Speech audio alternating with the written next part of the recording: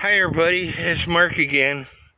And me and my daughter are out at her favorite place, but we are in a paddle boat that I just bought for $75. Cheap. And I got my fishing poles, and I'm gonna try to catch a fish out here at Beaver Lake. And this is a lot of work.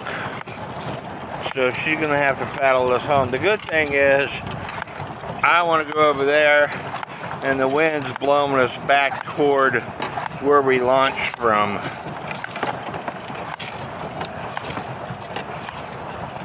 Stop paddling.